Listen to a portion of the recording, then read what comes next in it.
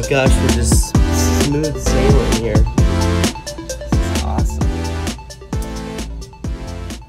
We're almost halfway up already. One of the places that I always dreamed of going for years. We finally went in October. Santorini! Santorini. Oh.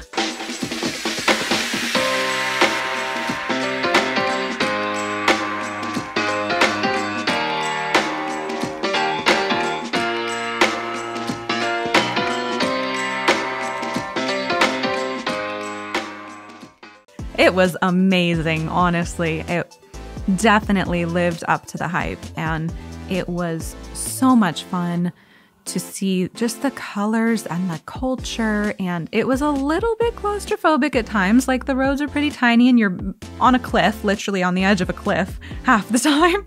So if you're afraid of heights and claustrophobic, this might not be your ideal place, but the views and the people and the atmosphere were just so, like, oh, just amazing. So this is a Greek island, and we arrived by cruise ship, but it was really breathtaking to see. Oh, yeah. It just looked like there was an island, you know, that had been raised like a volcanic island. Yeah. It had a little town that is like a painted town on the top. You know, I know it has a couple different towns in different areas there, but really just kind of small little pieces. As we came in, it was really breathtaking to see. And we did the tram on the way up. You can do donkeys. You've got to escalate all the way up to the top. So yeah.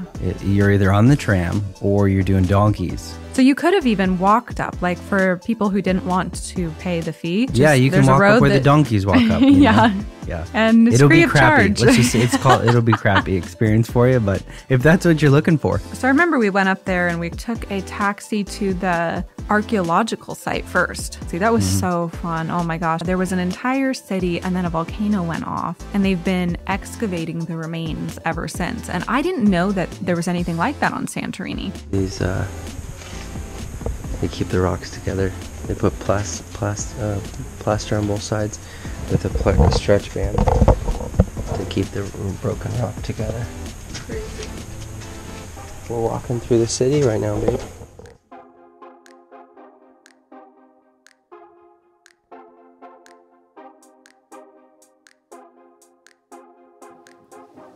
It was like the Pompeii of the East, you know?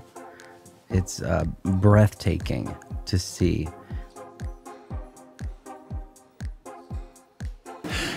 Where are we?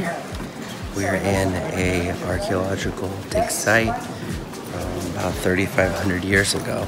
There was a volcano, and it was considered to be the Pompeii of the Aegean, but it's 100 times greater of an explosion than Pompeii itself. Wow. So this is what's left of a volcano explosion. So cool.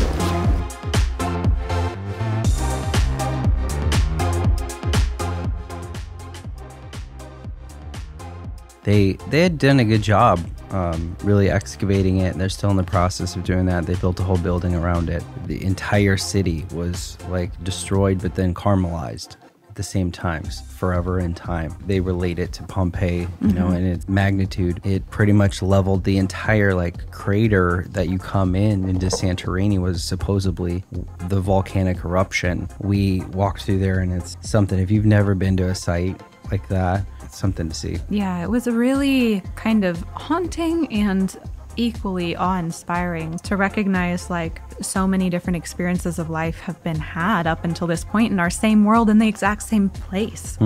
Is really, really a kind of spiritual moment for me. Everything that Greek food has to offer. I mean, every stop we made, you know, we made sure we got olives and hummus. I'm that person, guys. I sit down and I'm like, can I just have a plate of olives, please? Because they are so good in Greece. They are so not what we have here in the United States. Greek food in general is just way better in Greece, obviously. It was really hot too, and I remember that. So we like walked around a little bit, and I wanted to get a dress because this is when we're in it's like Ojai, I believe. Yeah. Yes, we drove all the way across the other side of the island. And it didn't take too long, maybe 20 minutes? Yeah, we took the faster route that was through the fields rather than the main route, which is on the top side. That's where some of the classic domes are. All the Instagram spots, you know? Oh my gosh, totally. just magical. And everywhere you go, it's like you take a step down and you see more, and then you go down the cliff a little more and you see a totally different view, and it's amazing. You wouldn't even know from the top that there's like 20 layers of like buildings and shops and things. But I left the rest of all of us that were traveling together, and I got this dress, and I just remember I don't like to buy things very much. Like, I'm not very materialistic in that way. Yeah, it's pretty bad. And so I think I came back like 4 times to check in, you know. I know. I went and had a meal and came back. Totally. I was struggling, guys. I just, it's not me to like just impulse buy anything. So I like to take my time. So I literally went into this woman's shop and I had the nicest conversation with her. She was so sweet, and she was talking about how it was the end of the season and it was the very last day. And so the dresses were on sale, and she helped me try on this one and that one. Just the sweetest. She's like, here's my honest opinion. Here's what I think. Oh my gosh, this and this and that. And she's talking about life on the island and what her lifestyle is. And she said it shuts down for like 6 months. Yeah. So she said she works like 12-hour days in the shop every day, but then gets like 6 months off, and that's the way that she lived. And just fascinating. And it's remote. I mean, it's you know, you cross the whole island in like 30-40 minutes and totally, that's it. So finally I got one. I got a dress that was blue and it matched everything there, so it was really nice vibes. And we didn't spend the night because we were staying on the cruise ship, so we actually got to depart with the sunset, you know, in the evening. But we have wonderful reservations at a nice restaurant. Oh my gosh, you know, over the best reviews at this restaurant. Whoa. Yeah, over the water. It was, you know, seafood, lots of fun, expected Greek food. Here we go, off to dinner, our sunset dinner. Yes, please. We had like branzino and really yummy salads and mozzarella and olives and hummus. Of course. Yeah.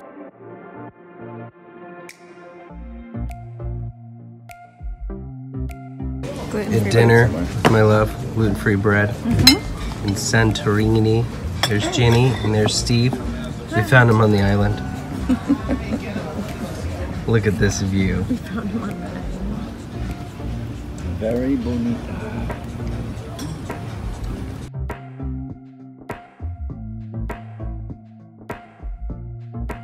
They had gluten-free bread there, I remember that. Yeah. And that was in a hotel, you know. It's like pro tip if you're ever looking for like a safe bet, you know, if you've got some particular dietary restrictions, lots of hotels have good accommodations for like almond milk and gluten-free things. So we had a wonderful meal. They didn't want us to have dinner, remember? I do remember that. They had other reservations that evening, but they got a weather report while we were eating, and they heard there was weather coming from Athens. They all started packing up all the cushions and everything, like, hey, we're getting ready. You know, they said something's coming over. We ordered our food and we ate decently fast, and then it started to rain a little bit.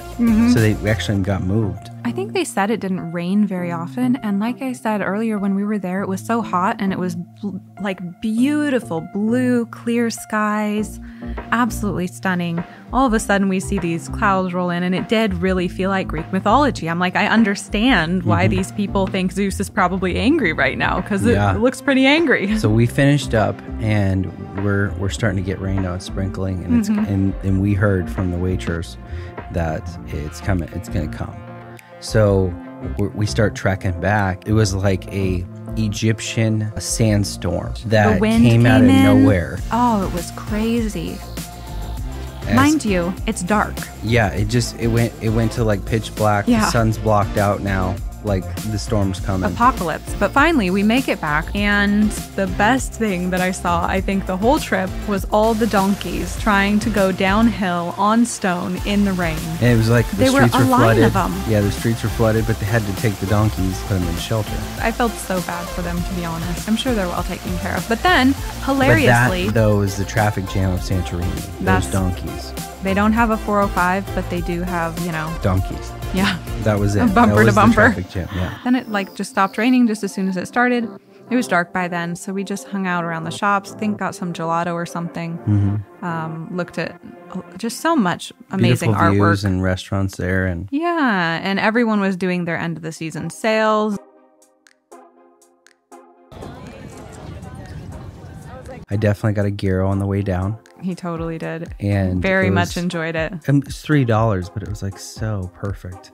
I think that's one of the things that you've talked about even the most from that whole trip. When in Greece, You got a gyro.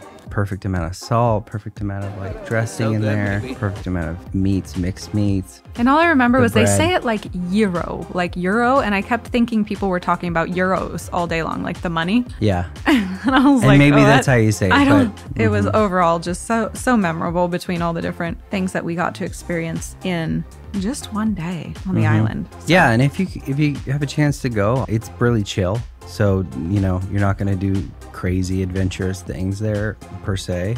It's a very small little island and it's pretty remote, it was definitely but a very dream. beautiful and Yeah. it's worth going at least once. Yeah, we're the kind of people that I think, we'd love to go back for like 2 to 3 days, but I think after 3 days we would get a little bit of island fever. Unless I was writing a book or, doing work. 'Cause Right. then you go out and you're like, look at the view. I'm going to go have a gyro. I'm going to walk over and get a coffee, right? It's a very fun island, but very small island. I mean, I get claustrophobic in Hawaii. And so Santorini was so much smaller, but very fun. Worth a trip. If you love to travel in the US or abroad, I encourage you click that subscribe button because we're going to be sharing a lot of insider tips coming up. And smash that like button if you like this video.